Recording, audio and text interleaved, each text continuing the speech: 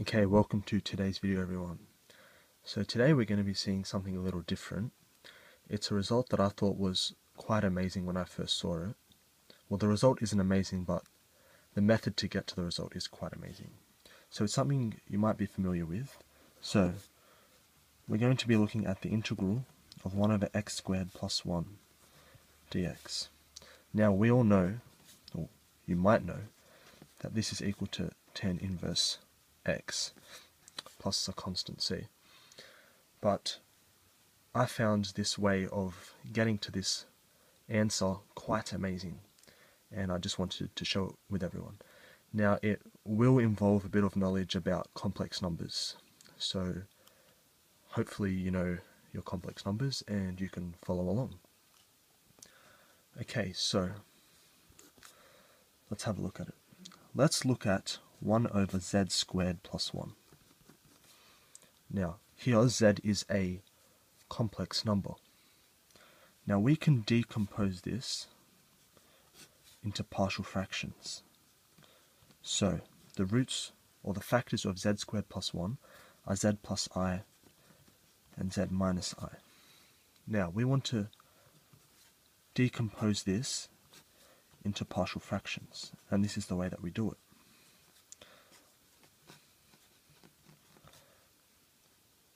Okay, so now to make the common denominator,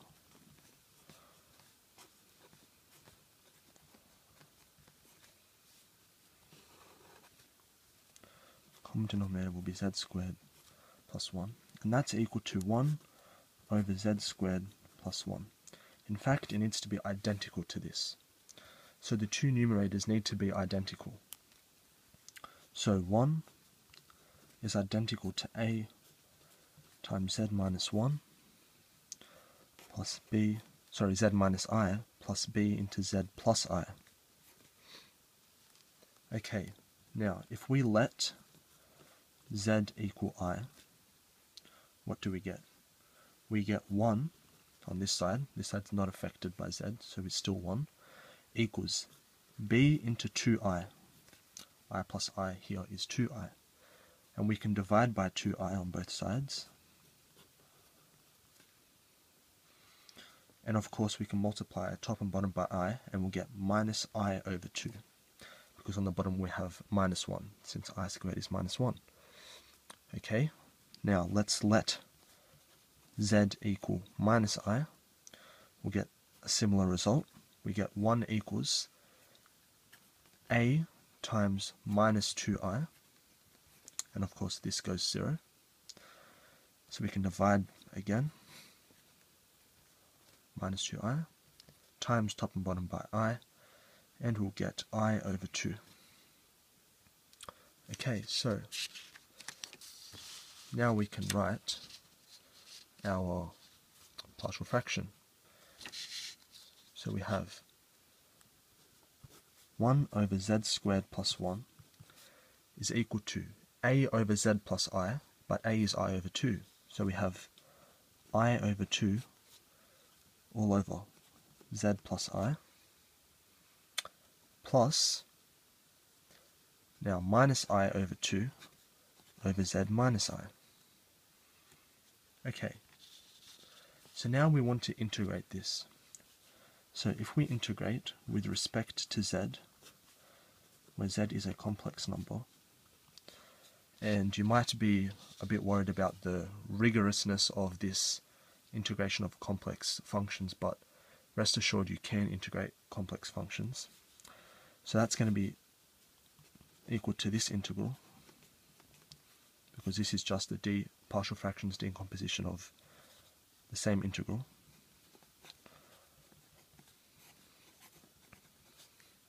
Okay, we can take out I over 2, and we get the integral of 1 over z plus I minus 1 over z minus I dz. Okay, now, assuming that we can integrate complex valued functions with complex numbers, you should recognize these as logarithms. but they are a different type of logarithm. They are the complex logarithm. So the complex logarithm we denote by a capital Ln, and we do not need absolute value signs. And you'll see why in a moment. So it'll be z plus I minus the complex logarithm of z minus I, and of course we have our plus c. Okay, let's move that up. Alright, now, just like with a real valued logarithm, the difference of two logarithms is equal to the logarithm of their quotient. So we get the complex logarithm of z plus I over z minus I, of course plus c.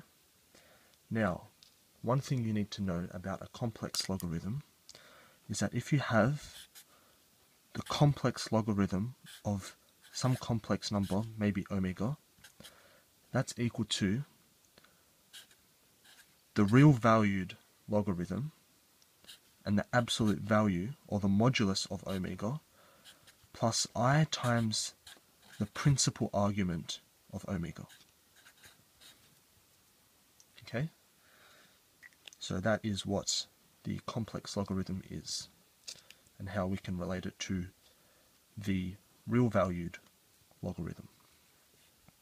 Okay, so continuing, we'll get, and using this rule here, we get I over 2 times the natural logarithm of the modulus of this complex number, z plus I over z minus I, plus I times the argument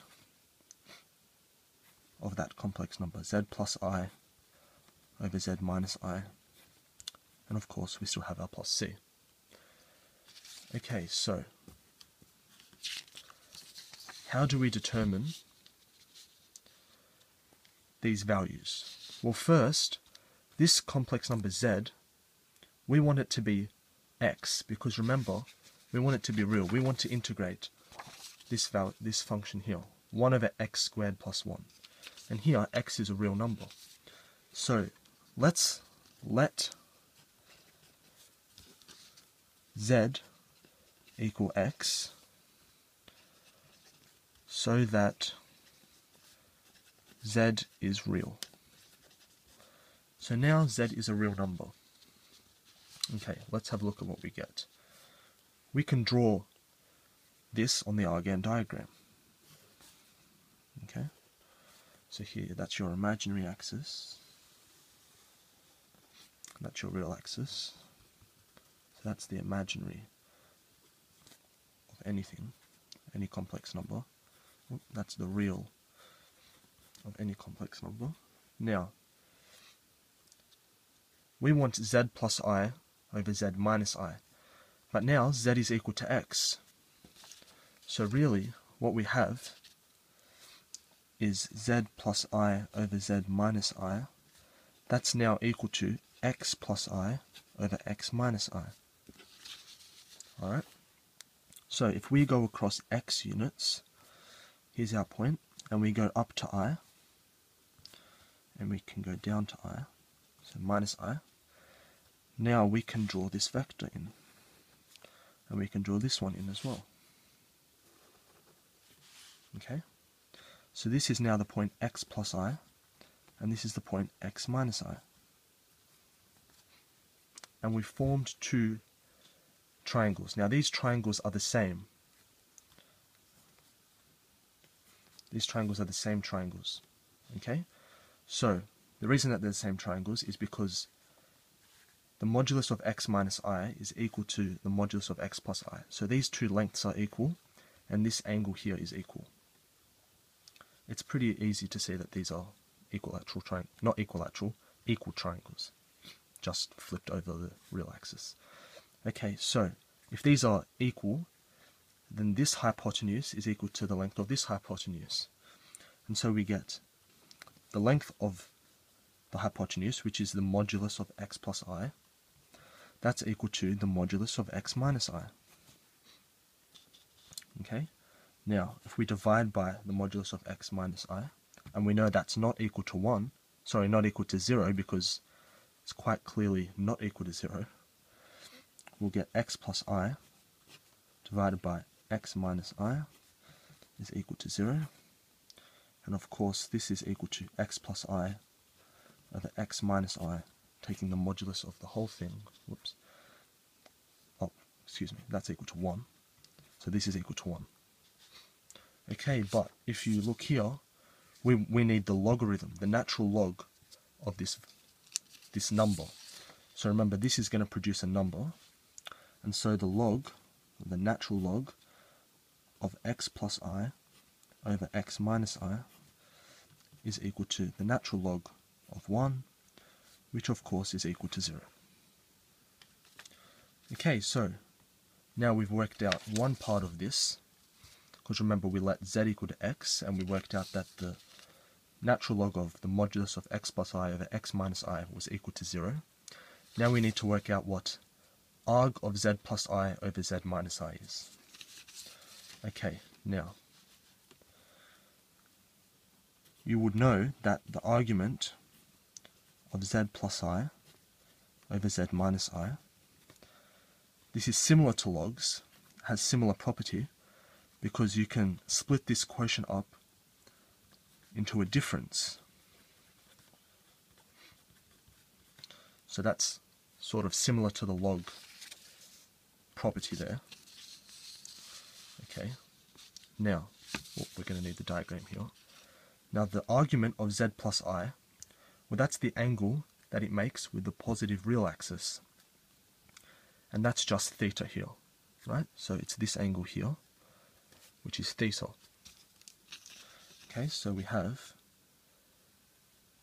this is equal to theta minus, now what's the angle that z minus I, or because z is equal to x, x minus I makes with the real positive axis? That's minus theta, because we're going this way, so it's now minus theta. So we have minus theta, which is equal to 2 theta. Oops. Yep, so it's equal to 2 theta. Okay, so now we can go ahead and substitute those back into our value of the integral. So, by letting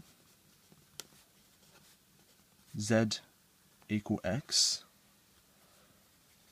we obtain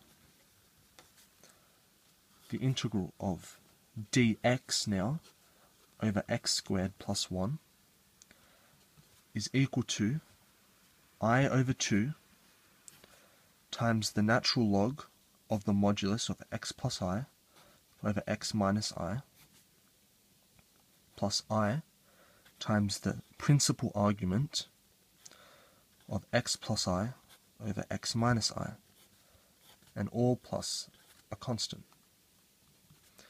Okay, now remember we got this value here to equal 0, so this is a 0, plus I times, now the argument of x plus I over x minus I, that's equal to 2 theta,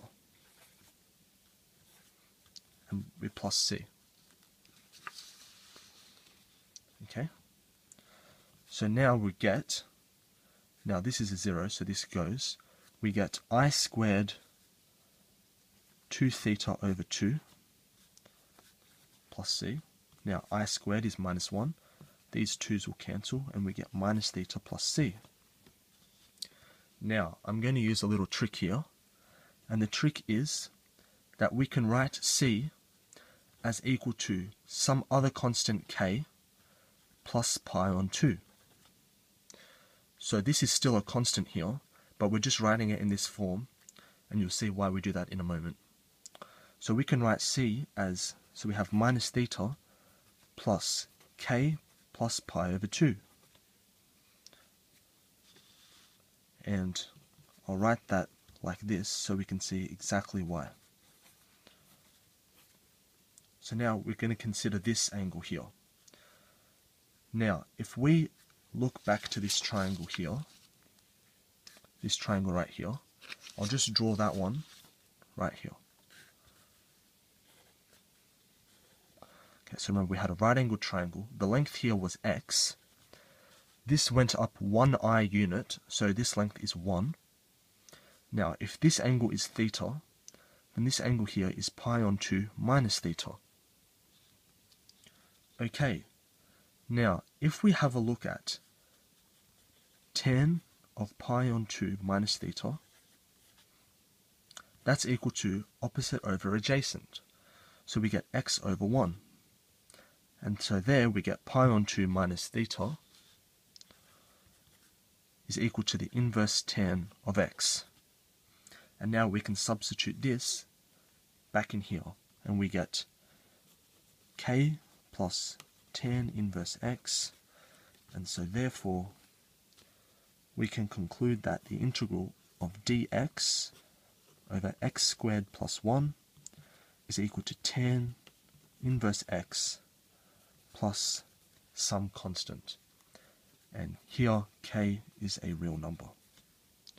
And so this